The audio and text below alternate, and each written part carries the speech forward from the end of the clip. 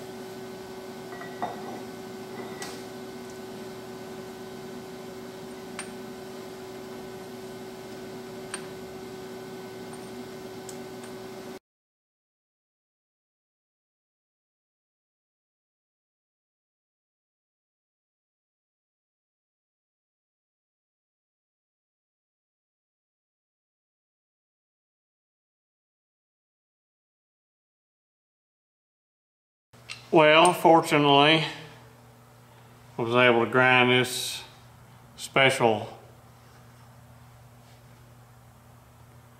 2 flats on here. That was enough to let me finally get this stuff down into the block to pull this bushing out. So, got a nice bushing with the correct fit inside and outside, but it doesn't fit anything here, so that was a waste. Because this is the bushing that belongs in here. It shouldn't go on with the paper on it. So, we gotta go make another bushing. This time with the correct ID. Same OD as this one. I gotta fix the ID here, so. Well, guess I'll head up to the Monarch and turn out another bushing, and we'll come back and try this again. Well, I should have 2 bushings made the correct size this time. So, maybe with a little luck, this will be the last time I put this together. Got my special installation tool turned down. So, goes in there just like that. Bearing retaining compound on the outside this time. It's hard to get up in that bore, so. Sheet. Some of it's going to get wiped off putting it up through there, but should still do the job. It's like molasses coming out of here. It's cold in here.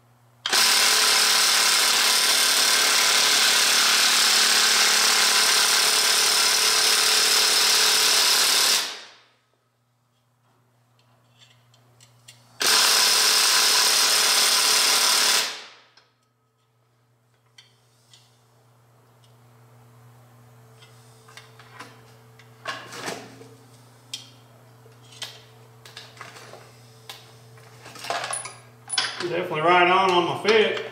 It's tight.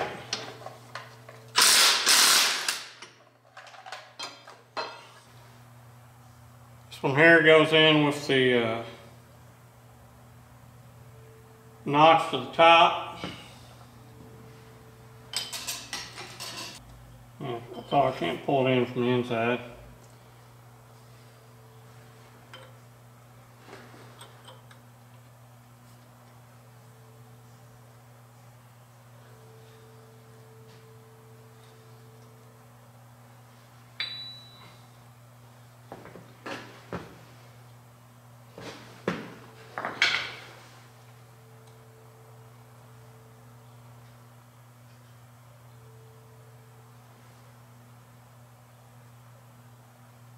It's lined up pretty good.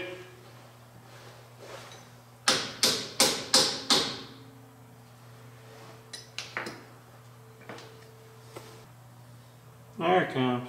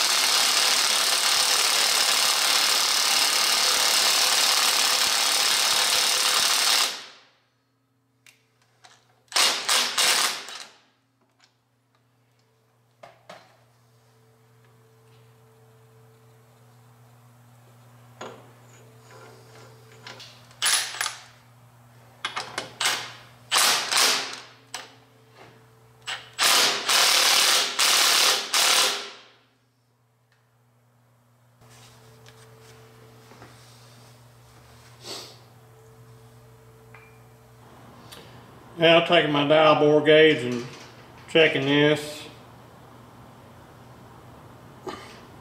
So my roundness is good. Less than a tenth. And I'm right at a thousandths tighter than this worn bushing.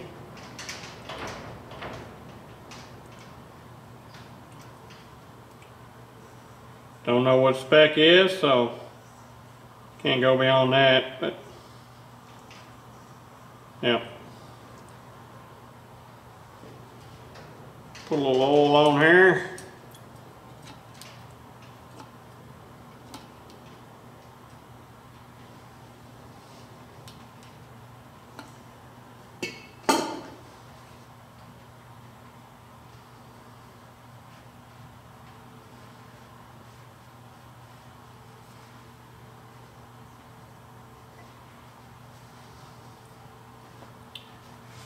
Slip this dude up in here.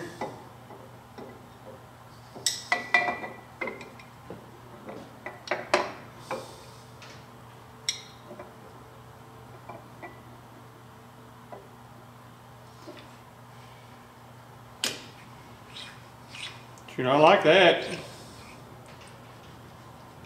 No rock. Good and tight. Turns nice.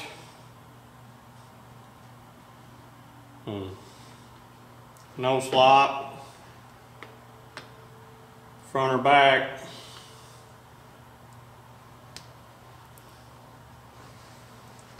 Well, I hope you enjoyed getting to see this challenging little project working in this small diameter hole way back in here that's blind. So if they made it all the way through, it'd been life a lot easier, but that's not how they did it. So, but nevertheless, I have prevailed and it looks good. It's ready to go back to the customer. So thanks for watching. Thanks for subscribing. I'll catch y'all later.